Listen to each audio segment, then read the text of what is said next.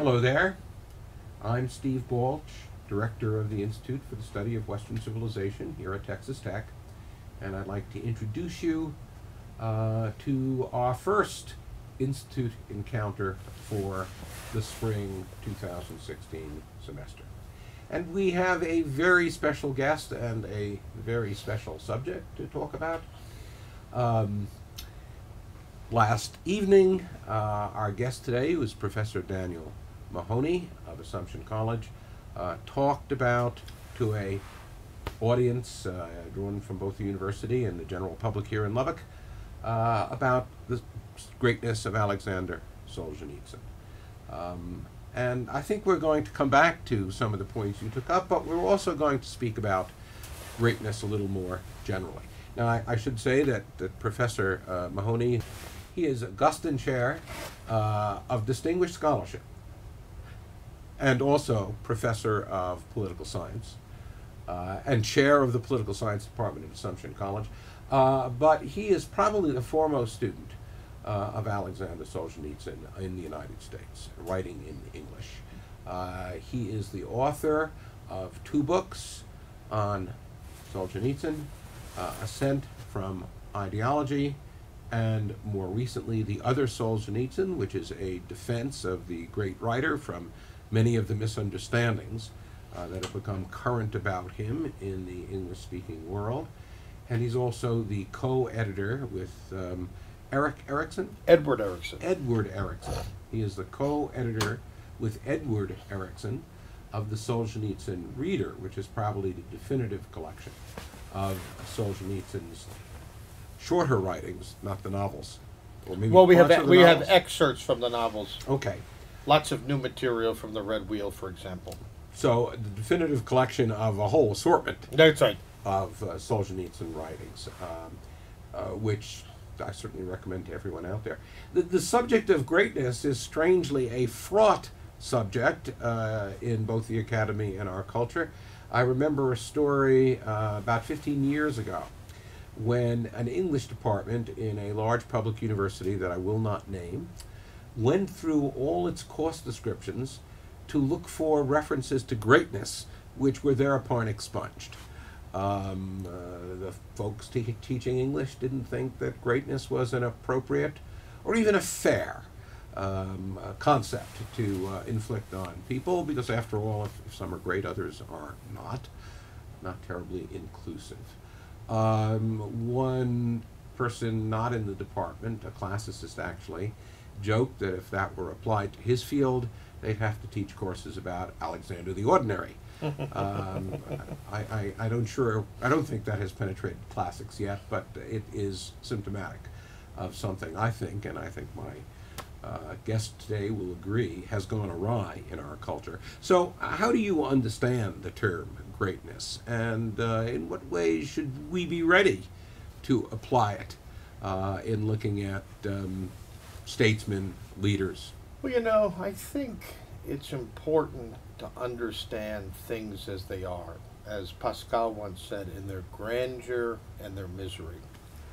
And one of the problems with an approach to historiography or the social sciences or philosophy or literature that flattens and egalitarianizes everything is you don't understand. You end up willfully negating the qualities of soul and thought and action that are worthy of admiration. You know, for example, in the American Political Science Association, we have 47 recognized subfields in the discipline. We do not have one dedicated to the study of statesmanship. You know, there are certain, part of this stems from powerful affects within democracy that greatness is a suspect category for some of the reasons you had already suggested. Greatness suggests that while the fundamental truth may entail a certain moral equality or an equality of rights among human beings, that some human beings stand out for their, in terms of the cardinal virtues, courage, moderation, prudence, and to admit that goes against the democratic grain. I also think we live, the Cultural Revolution of the 60s onwards has led to a kind of transformation in our understanding of the democratic ideal. So, it's, democracy is more and more identified with what one might call indiscriminate egalitarianism. Even something as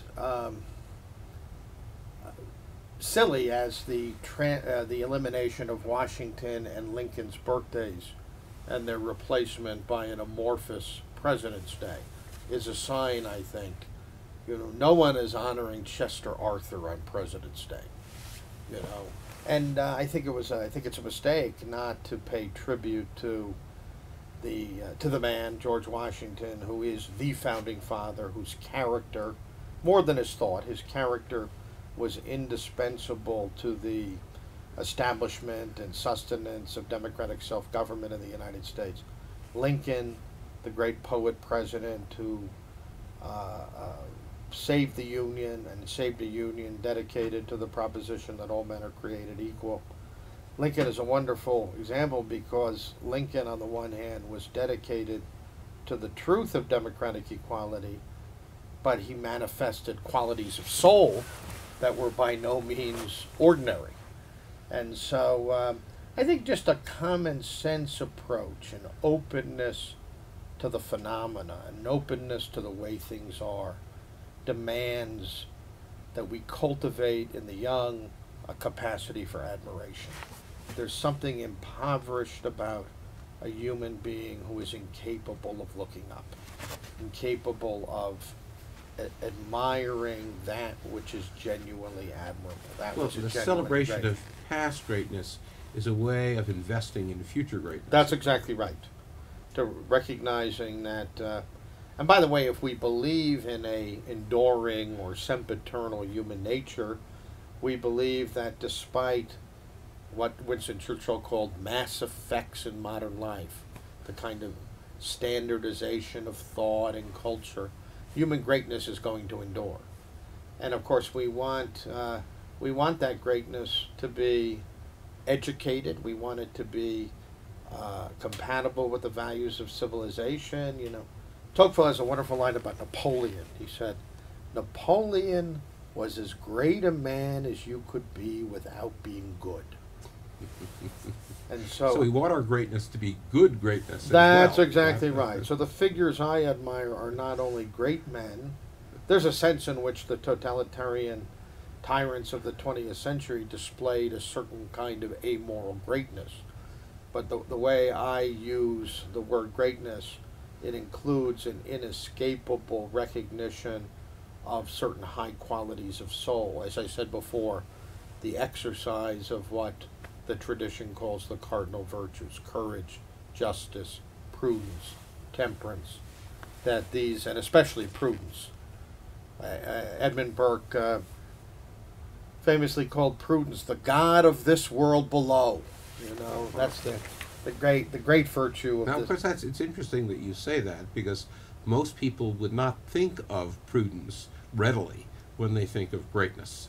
Right. It may well be that the good and the great had prudence, but it's not one of those things that you automatically associate with greatness. Well, I think we tend to think of prudence as calculation, when prudence as a moral virtue, as talked about by the ancients, by Aristotle or Burke, is more than calculation. It's the ability to reflect on the relationship between means and ends.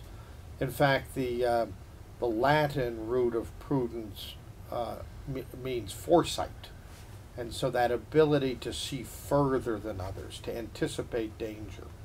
We think of Churchill and de Gaulle, both in the 1930s. De Gaulle warning that the Germans were developing the capacity for blitzkrieg, and de Gaulle wrote a series of books calling for mechanized tank forces that would be, instead of France waiting to be attacked in 1939 during the Mahoney War, while the Germans destroyed Poland, France could have taken the war to Germany. Likewise, Churchill showed great foresight in the 30s during his so-called wilderness years, where he he not only perfectly, as he put it in his Munich Pact speech of October 5th, 1938, there is no way that there could be friendship between British democracy and what he probably gave. You give paganism a bad name when you describe Nazism as paganism. No, there's a nobility to classical paganism, but not Nazism represented the last prime minister of France before the fall in June 1940 said Hitler offered the Middle Ages without mercy. And Churchill said in his finest hour speech, June 18th, 1940, that the Nazis would bring a new dark age made more sinister and perhaps more protracted by the lights of perverted science. So those are two 20th century statesmen who were wholly committed. Perhaps they had aristocratic souls, but both Churchill and de Gaulle were committed to the preservation of what they both called liberal and Christian civilization. So I would think, too, prudence might also characterize George Washington in his foresight about not seeking a third term, not trying to be president for life. His when he resigned from the army at the end of the Revolutionary War, I think the story is when George III, of all people, heard about that, he said, "Well, if that's true, he's the greatest man of our age." That's absolutely right. There's a wonderful incident at Newburgh, New York, in the fall of 1983. The Continental 17, excuse me. I remember 1983, but not 1783. In any case, the officers of the Continental Army had not been paid in a long time. There was a great deal of discontent. A document was circulating calling for the possibility of some kind of rebellion, maybe even march on the political offices of the Continental Parliament, and Washington famously addressed those officers. He pulled out his glasses. He said, "My eyes are growing blind in service of my country." By the end of that very strategic intervention, all of the officers in the room had tears in their eyes. So, and by the way, there was something theatrical about what Washington had done, but it was not merely theatrical. He reminded these men that he too has partaken in these sacrifices. He too, that he used his moral authority to prevent what would have been a calamity, namely the Army of the United States marching against legitimately constituted civilian authority. He wasn't going to be another Cromwell. He wasn't going to be another Cromwell. Yeah, a couple of years ago, I gave lectures at the École des Hautes Études en Sciences Sociales in Paris on statesmanship, and one of my 2-hour lectures was a comparison of Washington and Bonaparte, Napoleon.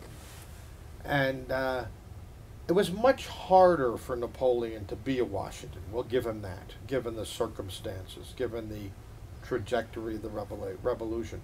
But there was nothing in Bonaparte's soul that wanted to be a Washington. The idea of self-restraint and self-limitation as a legitimate quality of a great man's soul did not cross Napoleon's mind. And of course, Napoleon is defeated. He's sent to Elba, and he begins again. The 100 Days. A small contingent invades southern France, marches to Paris. He makes himself emperor again, this time promising a liberal constitution, not outright despotism. And of course, he's ultimately defeated by the Allied armies at Waterloo. But that contrast between Washington knew, like Cincinnatus, he's often compared to the Roman general Cincinnatus, but Washington knew when to go home. And he also knew that an act of self-restraint or self-limitation would be understood by his contemporaries and by future generations as a true mark of human greatness. Mm-hmm.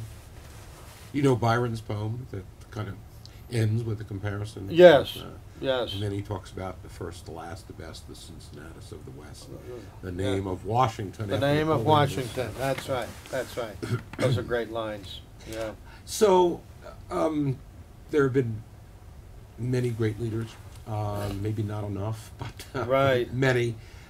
We need some now. But there must be many cases of unsung or not sufficiently sung greatness. Right. People whose courage and nobility and self-restraint made a lot of difference Right. to the world at a critical moment. Are there any examples of that? Yeah, I mean, there are figures that are certainly forgotten today who deserve to be remembered. I think of Konrad Adenauer, the Alta, the old man, as they Yes, called him. right. He was already an old man when he became Chancellor of the Federal Republic of Germany in '49. He retired in '63, well into his 90s. But here was a man who had remained clean during the Nazi period. He had resigned as mayor of Cologne because he didn't want to collaborate with the Nazis in any way whatsoever. He had a impeccable record during the years of totalitarian dictatorship from 33 to 45. He managed to do the impossible. Who would have guessed in 42 or 43 that within 15 years Germany would be a member of the Western Alliance, a functioning constitutional democracy, that that there would have been a full political and even spiritual reconciliation between France and Germany, culminating in the great friendship and partnership between Charles de Gaulle and Adenauer. Adenauer isn't talked about all that much anymore because the student radicals and others in Germany in '68 kind of repudiated the Adenauerian republic as being too moderate, too conservative, too old-fashioned. He was a Catholic after all, the head of the Christian Democratic Party. But I think Adenauer's a figure certainly worthy of respect and further study. There were also figures like Lee Kuan Yew, the Singaporean leader. Now, people would say that he was a semi-dictator. Well, he was an autocrat. On the other hand, as autocracies go, Singapore was ruled, I think, humanely. There's a certain kind of autocracy that is nonetheless compatible with the broad outlines of the rule of law. He certainly, in foreign policy, provided sage guidance to American leaders from the 60s through Kissinger, through his successors. He, as an analyst of geopolitics, as somebody who, and he deserves a lot of credit for turning the island city of Singapore with no mineral resources into one of the great commercial nations in the world. And again, everything in life is comparative, and the Chinese model in Singapore is infinitely freer than the Leninist party state model in the People's Republic of China. So, but yes, and there's certainly, when you look at American history, I've mentioned Washington and Lincoln. I think Lincoln will stand out as perhaps the greatest American because, but to put it frankly, Lincoln had a much richer soul than Washington's. Washington was an authentically great man. The political scientist, political theorist Robert Faulkner argues that you have to read Cicero's On Duties, De Officiis, to see the sources of Washington's self-restraint. So he managed to combine essentially classical moral virtues. His hero was Cato. And hero was Cato. Managed to combine them with a genuine attachment to natural rights and to democratic, republican self-government. And that combination it's not only admirable and rare, but it was not to be repeated by any of his successors. But with Lincoln, one has such depth of soul. A little earlier, I called him the poet of American democracy. And he's a great embodiment of prudence. People forget today, this is true in elementary schools, it's true in high schools, it's true among journalists, it's true among historians. The abolitionists are seen as the true heroes. Lincoln thought the abolitionists were fanatics because they were willing to see the severing of the Union and even the indefinite expansion of slavery in the southern states as long as the United States remained unsullied by any engagement with slavery. Lincoln made very clear that slavery, chattel slavery, was utterly incompatible with human dignity and liberty. He made very clear that the forefathers, were anti-slavery in principle, but he thought slavery needed to be ended in a way, Lincoln adamantly opposed slavery expansion because it would have meant the strengthening of the slave presence and slave principle in America, but he wasn't an abolitionist. He wanted to avoid war. He wanted to find ways of returning to the purity, you might say, of the founding fathers. He thought slavery would go to its natural extinction. That's right, if it wasn't allowed to unduly expand. Mm-hmm. And what frightened Lincoln was, at the time of the American founding, one had a consensus. You could not find a leading Southerner who made the argument that slavery was a positive good. Some thought it was an unfortunate necessity, but Alexander Stephens, the vice president of the Confederacy, gave his famous Cornerstone speech in 1861, where he said, "Chattel slavery will be the cornerstone of the new Confederate States of America." And he said those poor benighted founding fathers were wrong because they believed in the equality of the races. They couldn't deliver on that promise fully, but they believed in it. We know better with the help of science. And Stevens seemed to be suggesting that evolutionary science and all that gave support to inegalitarian race doctrines, etc. You had other figures like Arthur de Gobineau who were making similar arguments in the discourse on the inequality of the races. But I think just for the speeches, the second inaugural is incomparable. Lincoln's second inaugural, when I teach it to my students, I am amazed by that the man can combine deep moral seriousness. He makes very clear that a providential God stands in judgment of the United States for our complicity in the tragedy of slavery. Something that he really came to believe in the course of the war. Parts of his career, yeah. There was this, he as a young man, he was a bit of a religious free thinker, so there was a tremendous, he never became an Orthodox Christian, but there was a real spiritual odyssey with Lincoln that that deepened during the course of the war. His own suffering. And the suffering of his fellow Americans. That's absolutely right. But, the Gettysburg Address said he can finally invoke charity for all, that he can...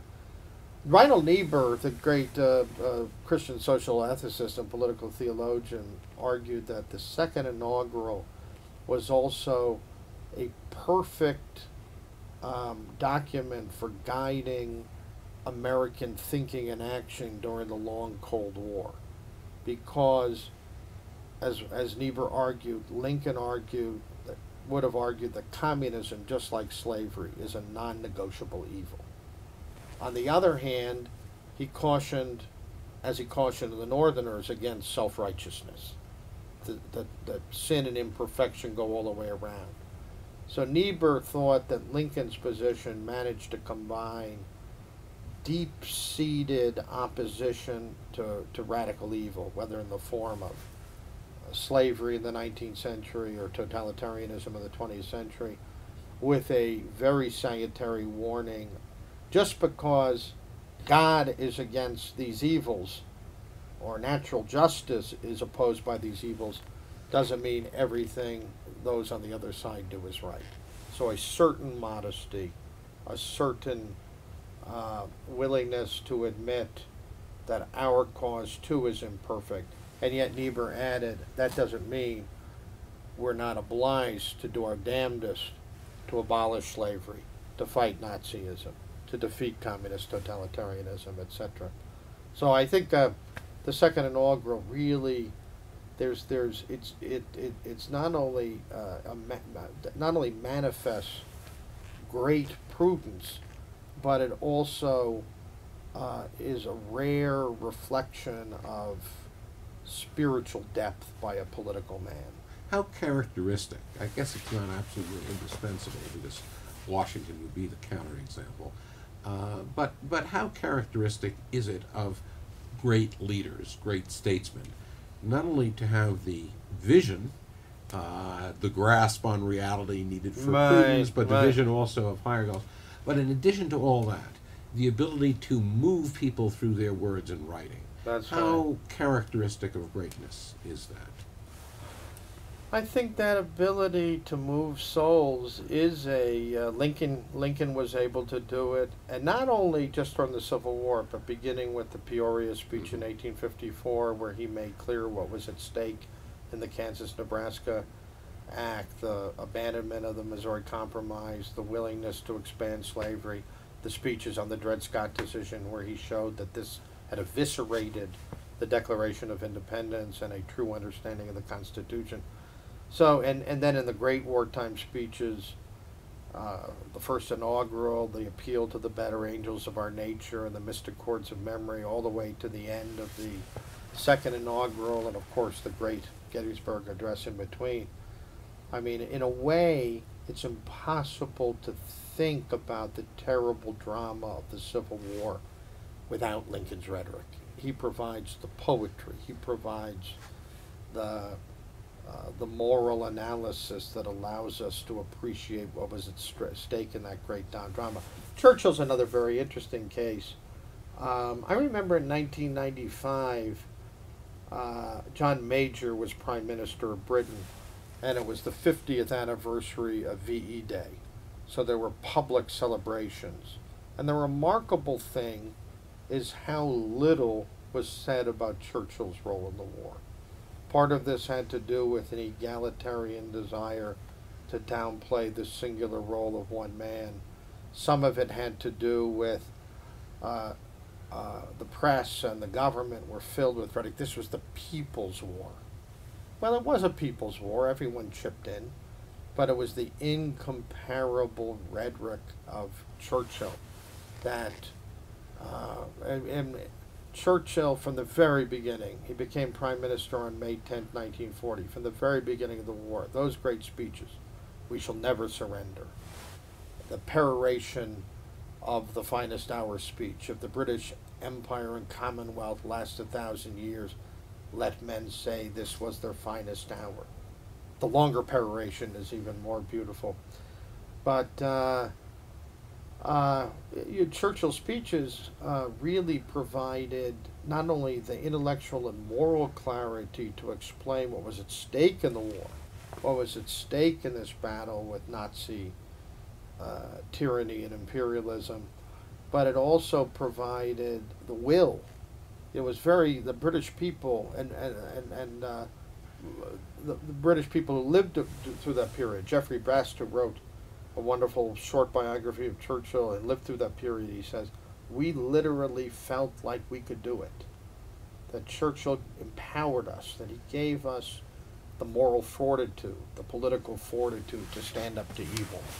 So, now these are extreme crises, and obviously a different kind of statesmanship is going to operate in a situation that is not marked by a civilizational emergency or the gravity of an evil tyranny on the march. But I would say there's going back to Cicero in the ancient world, there is a direct connection between outstanding statesmanship and rhetorical ability and capacity. So a great statesman combines, first of all, a grip on reality. That's right. In depth, that his colleagues, for a whole variety of reasons, may not have. Don't have.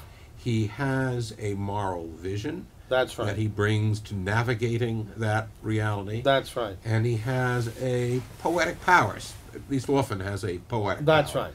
An ability to put those things together and deeply move his fellow citizens. To move souls, yes. we talked about the importance of greatness and goodness, but clearly there's a kind of evil greatness too. And in your discussion yesterday on Solzhenitsyn, you kind of emphasize the great monster that Solzhenitsyn faced, and which is with us still, the monster of ideology, this kind of artificial construct of the world. Right, It is not true, but nonetheless can be made compelling That's by right. somebody who's wickedly That's right. great.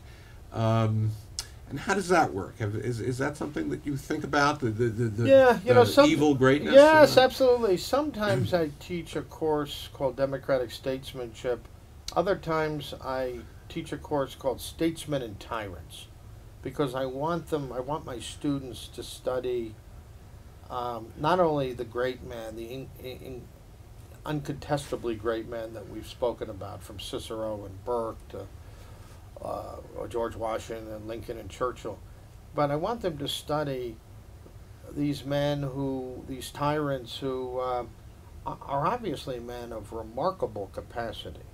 They too are able to move souls. They too are able to achieve, if not enduring and ultimately humane and workable political arrangements, they're nonetheless able to use an image, de Gaulle-like, they're able to accelerate a people, accelerate a nation, ultimately in a frenzy of self-destructiveness.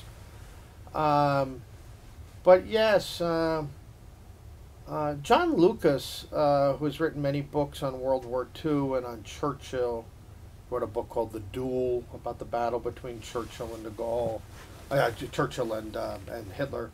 He wrote a wonderful book called 5 Days in London, May 1940, about the crucial moment. Yes, I've read that. Mm-hmm. A wonderful book, when the British cabinet decided they were not going to give in to Halifax, and Chamberlain's desire to at least be open to negotiation with the Nazis in case the war went badly.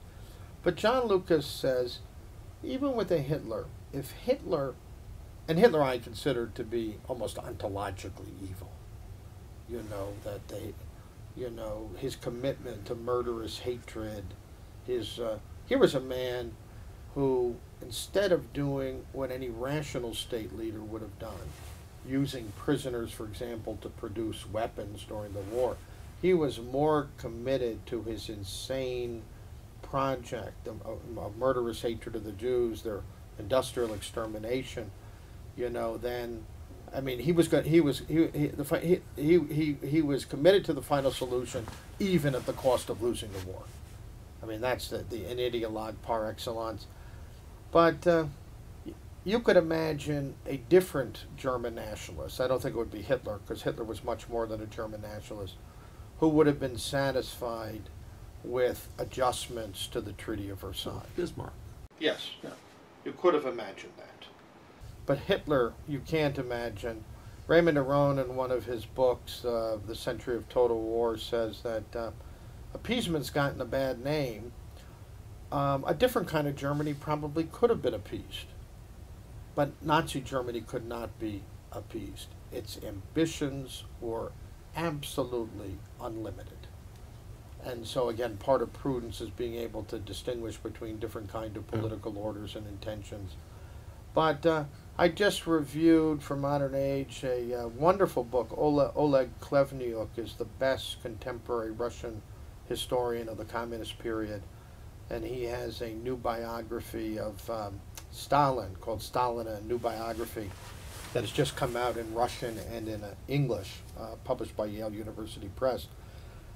Reading this book, one sees Stalin was not simply the madman, the paranoid madman that so many people think of him in popular legend. He was a deeply learned man. Now, he read narrowly, mainly in the Marxist-Leninist classics and in books that were... He was a knowledgeable music critic. He was a music... Yeah, he knew a lot. He wrote books on Marxist-Leninism and linguistics and all this. He had a library of 20,000 books that he regularly read in. He... and contrary to legend, he wasn't simply capricious. He was capricious, but he was a good Marxist-Leninist ideologue. How else can you justify murdering 10 or 15 million peasants? He was committed to the view that the peasants were a backward class, that private property was the enemy. Marx famously said communism could be summed up in a single sentence: the abolition of private property. You read Khlebniev's book, and there is a kind of perverse greatness to Stalin. His ability to outmaneuver everyone, to keep the entire nomenclatura and apparatchiks in sway. Yezhov carries out the first part of the purges in 36 and 37, killing hundreds of thousands of people, arresting millions more, and then, like something Machiavelli would recommend in The Prince, Yezhov is arrested and replaced by Beria. And disappears from the photographs. And they all disappear from the photographs. That's yeah. Subscribers to the Great Soviet Encyclopedia used to get these supplements where they were told, go to volume 4, page 303, cut this out and put in this picture. Carlos Franqui, who had been with the July 26 movement in Cuba, was a revolutionary with Castro, but not a communist. He broke with the Cuban Revolution in 1968, and he wrote a memoir, and he has two pictures on the cover. One is a picture where he stood next to Castro, overlooking a parade in Havana, and then the picture where he had been replaced by a tree. So Franqui had simply become a non-person. Castro was a good student of Stalin. I was a good student of Stalin in that regard, absolutely. But no, your question is a good one, and I think I like Tocqueville's remark about Napoleon because it suggests that those we most admire are those who combine greatness with a fundamental decency and humanity. And the others confuse greatness with being a killing machine, to quote Chateaubriand.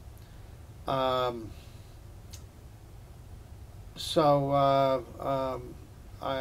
think that we don't want to worship human beings simply because they stand out or stand apart.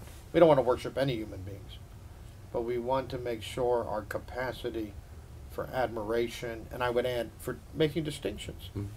When you study statesmen and tyrants, when you study the various forms of human greatness and human iniquity, a lot of it entails ability to judge the quality of soul, to make judgments about whether or not, as Aristotle would say, these rulers have some even residual attachment to the common good, or whether or not they're driven either by radical self-interest or, even more dangerously, by some kind of misplaced ideological project. Now, you've also written about intellectuals. I have. Greatest intellectuals. In the case of Solzhenitsyn, there's more dimensions to his greatness than only what he wrote, as important as it was. A man who suffered but was courageous throughout. That's right. On the other hand, you've also written about people whose lives were never tried quite to that extent. Raymond Aron, for example. That's right. What makes an intellectual a great intellectual? That's right. I'll give you the example of Aron. Aron was a star German French student.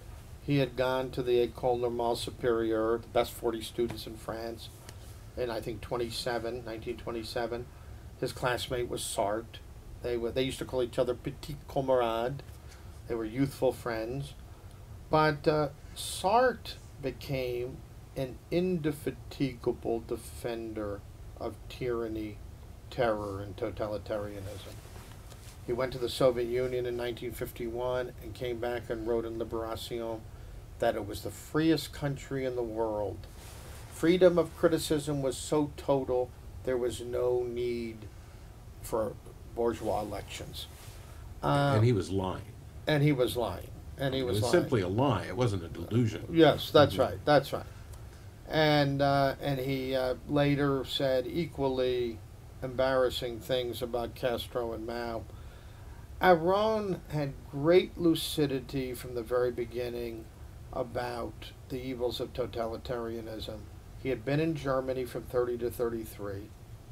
He saw, as he said, this was Moloch. This was a fundament, and it pained him that he admired German culture and philosophy, but he saw that a great cultivated people had succumbed to a barbarian. He was also a Jew, which gave him, I think, some extra sensitivity to what was at stake in the murderous anti-Semitism of the Nazis. He always said that he asked the question, he says, intellectuals specialized in what Tocqueville called literary politics, abstract schemes, utopian descriptions of the future.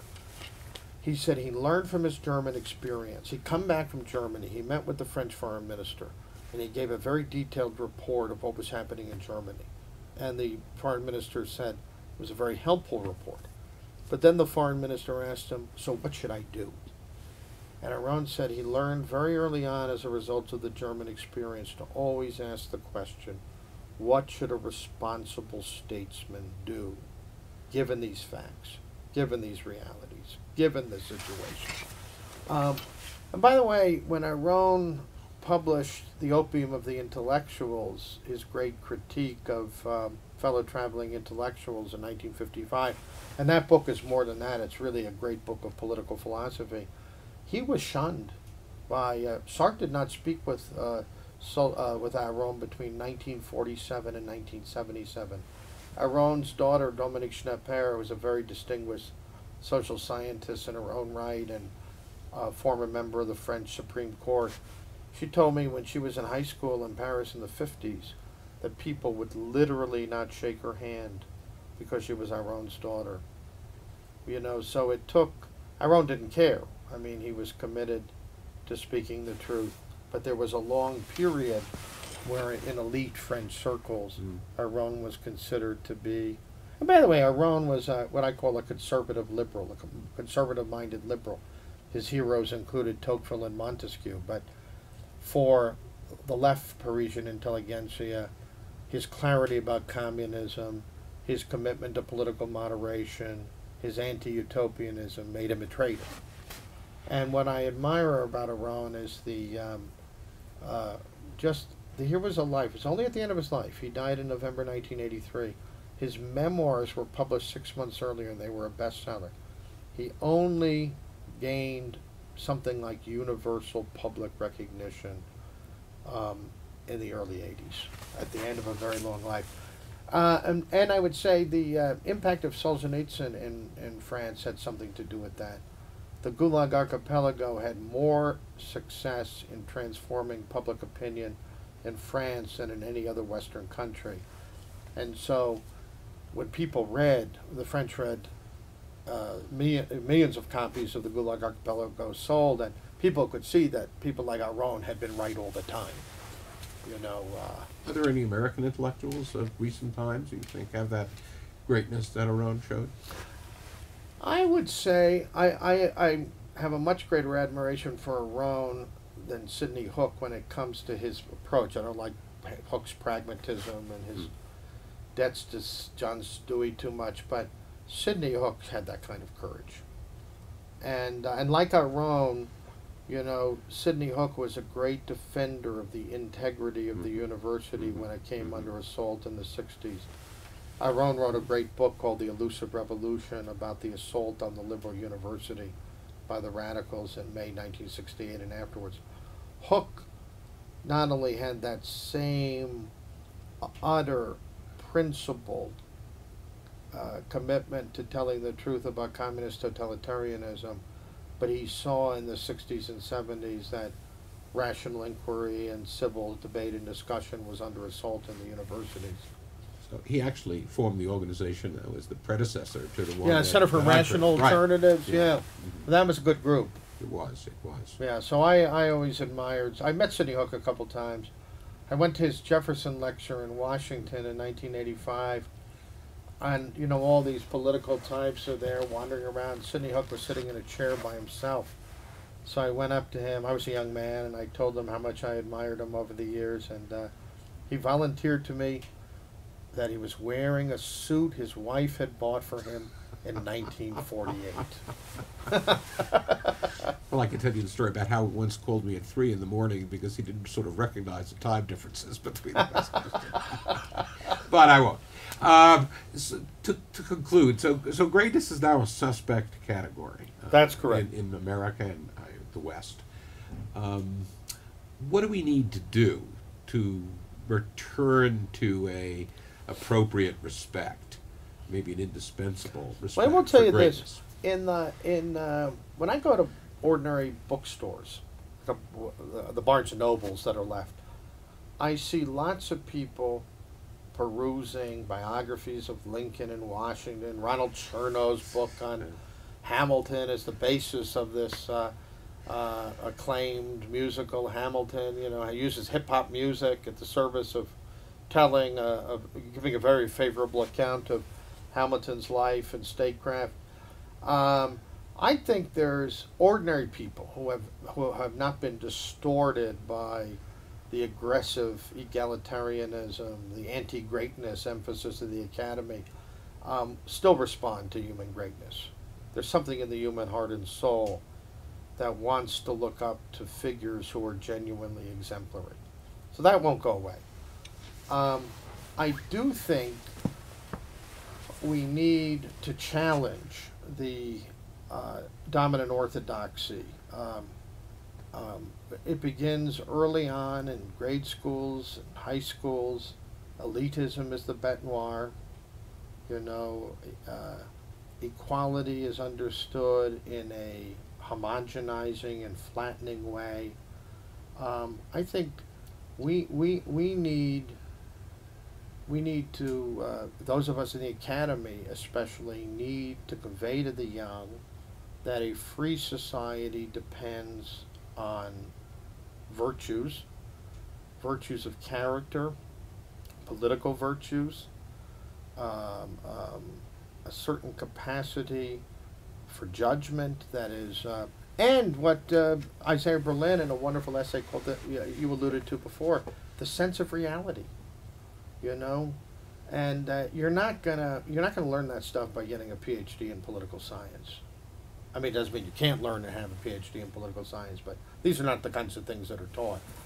But I think one thing I'm trying to do through my scholarship is to write books that that highlight a series of human beings whose thought and action are worthy of respect and admiration, who are exemplars of greatness in our time. And all of them are men who recognize common human dignity, common humanity. So their understanding of greatness is not at the expense of our democratic ideal. But I do think, you know, I had a publisher not too long ago who didn't want me to use the word statesmanship in a book because it had man in it. You know, political leadership is a different category. It's a little flatter. It includes a lot of different people. Statesmanship, by definition, suggests exemplary lives, exemplary achievements. So, I'm lucky to be teaching in a small political science department where all of my colleagues consider, you know, such an approach to political science education to be a good thing, to be a choice-worthy thing. I just think we have to keep on fighting the battle. I think this tyranny of race, class, and gender as categories for analyzing the motives, the thought, the action of human beings is absolutely destructive. We've lost interest in the motives of acting men and thinking men, and replaced it by a tyrannical identity politics. So I have no proposals for reform other than for scholars like myself to fight the good fight, and hope that our books and our talks and our writings in the public prints have some can provide support for that inchoate sense of ordinary people. Those people I talked about at Barnes and Noble, who want to read Team of Rivals, who want to read Richard Brookhiser's biographies of the founders or Lincoln, who want to, who still have that capacity to look up and admire. Well, I don't think anyone who has heard you today or last evening or has read your books can have any doubt about your fighting the good fight. So keep on doing it, and thank you very much for being here. Thank you, Steve.